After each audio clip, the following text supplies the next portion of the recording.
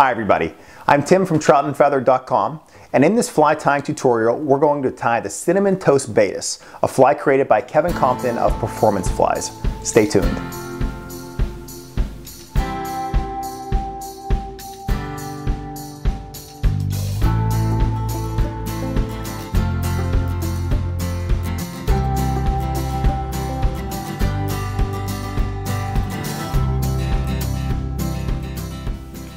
Here's a finished look at the Cinnamon Toast Baetis. This is a very slender fly, has just a great look to it. Not a lot of materials, but definitely think about the body material because it's a really unique one that almost looks like a miniature ostrich herl. You're really going to enjoy that. I'll also turn my fly tying light on for a moment. Sometimes this really drowns out the color, but I'll just do a quick 360 with that light on. Turn it back off. And now let's get a clean hook in the vise and start tying. Let's start tying this Cinnamon Toast Baetis. In my Stonfo transformer, I have a Hanak competition hook. This is their H260BL. That BL designation stands for barbless. You'll notice on the label that it's a size 16, which seems a little bit large for a blue wing olive, but I want to talk a little bit more about this Hanak hook. Well, for the size 16, that means one thing especially for this hook.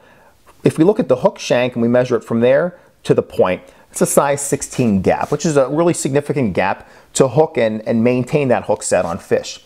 But for this specific one, for this H260, it's actually 1XS, which basically means that it's one hook eye short. So it's more like a size 18 body with a size 16 gap. And that's a real great benefit for using a hook like this. So it is going to be comparable to some of those smaller sizes when you think about a blue wing olive. With this hook, I've paired it with a tungsten copper bead. The size is 2 millimeter, and I'm going to add some 8/0 dark brown uni thread.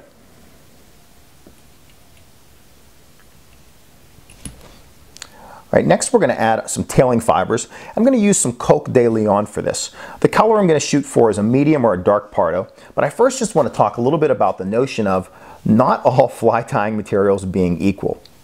So this is a Coq de Leon fiber, and what we really like about these is that they're very resilient. So it really means they're durable. They don't tear easily in the water and when you catch fish on the fly. But the downside of purchasing some of these is that they're not all great materials that I want to use on my flies. For instance, this is a Coq de Leon fiber that came in a package that I purchased online. And in my mind, this one's not desirable because I really want to see that barring the whole way from the stem to the tips, because more than likely we're only going to be using at most around 4 millimeters of the tip. So there's not a lot of this feather that's going to be showing. So seeing all this barring in the center really isn't going to do me any benefit because it's really light out to the tips. So in this feather, I'm probably only going to be using this section, and there's a lot of wasted material here. Sure, can I use this for some other pattern? Absolutely. But in my mind, here's a much more desirable Coq de Leon fiber. If you look, it has barring the whole way out. Nearly all the feathers, all the fibers the whole way down can be used and utilized, and I'm looking at it from both sides. So if you have an opportunity to hand select a feather like this, by all means do so. I purchased this one either in a fly shop or at a fly fishing or fly tying show, and I had the chance to kind of go through some packages and find one that had that barring the whole way out to the tips. If your only option is online, then by all means purchase them that way, but just be very discriminating whenever that package arrives. For my tail, I'm going to try to select around 4 or 5 fibers. Just keep them lined up by the tips. I'm going to tie them so the tip is going past the bend of the hook. And I have a tendency to tie this with a longer tail. I only want that tail to be about 1 body length. So I just locked it in place with a few loose wraps. Now I'm just going to grab the butt ends and pull them towards the eye to shorten the tail significantly. Just going to take a look at it, see if it's about the length that I want. Still just a hair long. So just shorten it a little bit more and then finish locking it in place. Let's get rid of these butt fibers. Next, I'm going to add a really fine copper wire. This is going to serve as our ribbing, and it's also just going to add a little bit of a shine to this fly. So after I have it locked in, I'm just going to wrap back, make sure those tail fibers are looking good. I'll get this locked in my material clip, and now it's time to add the all-star material of this pattern. It's now time to add the body, and the material that I'm talking about is called Condor Substitute. When I first heard the name Condor Substitute, I really just assumed that this was something for salmon flies, but I quickly realized that I was wrong. You're going to notice when I tie this material in, it almost looks like a miniature ostrich curl. It's a really unique material. I love to use this at fly tying demos because it's something that many tiers haven't seen. The color that I'm going to be using is called brown olive. Kevin Compton, who created this fly, he sells this material out of his shop, performanceflies.com. It's a really unique material. There's lots of colors. I have it in pretty much all of them. The one comment that I'll make is, I'll actually make a couple comments regarding this. Just like Coq de Leon, not all of these fibers are created equally. So you can see there's some here that just kind of seem to be kind of butchered together in a sense, whereas maybe on this side we have some straighter ones. So I'm just going to select a single fiber from this, trim it, and then tie it in by the tip. Now, whenever I tie this at demos, I typically will tie in two because it's not a very resilient material. Similar to Peacock curl, I'm going to actually go down about almost an inch and just tear off a little bit of the tip. I basically want to start tying it in where there's a taper that begins and where you can see some of that fuzziness. That's kind of my tie-in point for this. Now Kevin only ties these in one at a time, which really shows how much better of a tier he is than me, because whenever I tie them in by just one, geez, I really tend to break these off. So again, whenever I'm doing demos, I tend to tie in a couple at a time because then it protects me a bit. So I'm just going to lock this in place. You really don't need much to do that.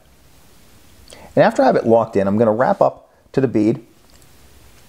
And now I'm going to just kind of build in a small taper. So I'm just going to wrap back a portion of the way, back up, back again, not as far, and back up. Let's take a quick peek at this.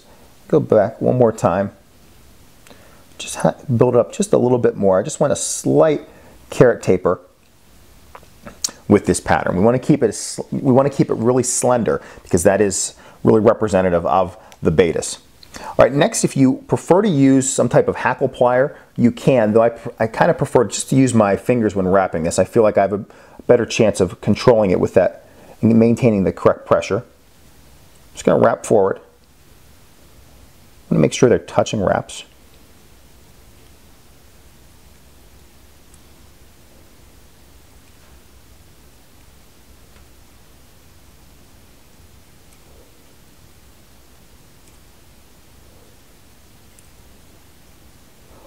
You can see a little bit of a gap in there, so I'm just going to back it off one.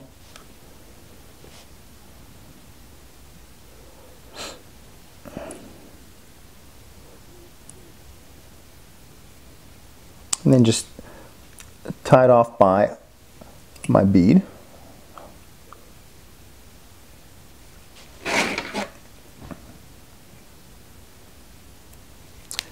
Right, now hopefully the camera is really showing the bugginess of that body. It just is a really unique material.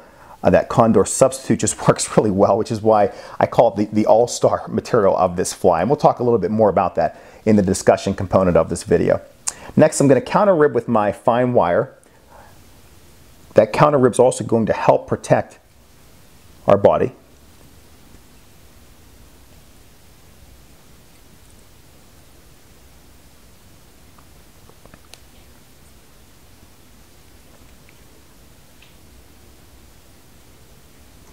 Just helicopter this off with a few. And then finally, we're going to add in our thorax / head, and it's going to be this Siman Peacock dubbing, fine, and the color is Peacock bronze. It's going to give just a really nice dark brown look to that head. You don't need a lot of this stuff. It's got a nice amount of shine to it, but you really just want just a really fine amount so you can make around 2 turns, and that's it, just to create that really dark head at the front of this fly. So you'll notice right now I probably have too much in, but I will continually, before I start wrapping, just make sure I have a very tight dubbing noodle and just keep it really close to the bead. That's all I want, just a very slight head. Then I'm going to immediately go to my whip finish. And now you'll see why we paired this with that dark brown thread. Just blends in perfectly with the head. It just is completely hidden. And that's it for this Cinnamon Toast Baetis. Now, if you'd like to pick it out with a dubbing brush, you can, but typically, whenever I take a look at some of Kevin's finished flies, this is what they look like. We have that really nice Coq de Leon tail, that medium to dark pardos, just going straight out. We have that really cool looking Condor Substitute body, that fine ribbing, and a really tight head at the front.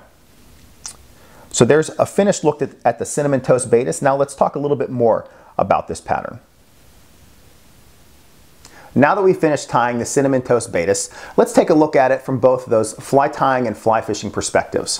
For starters, with the tying perspective, when I typically will jump to the discussion part of a video, I find myself saying, how can you vary this fly? Let's talk about some variations. Though I'm not sure how many exist for this one. That main body material, the Condor Substitute, is just one of those ones that you have to have for this fly.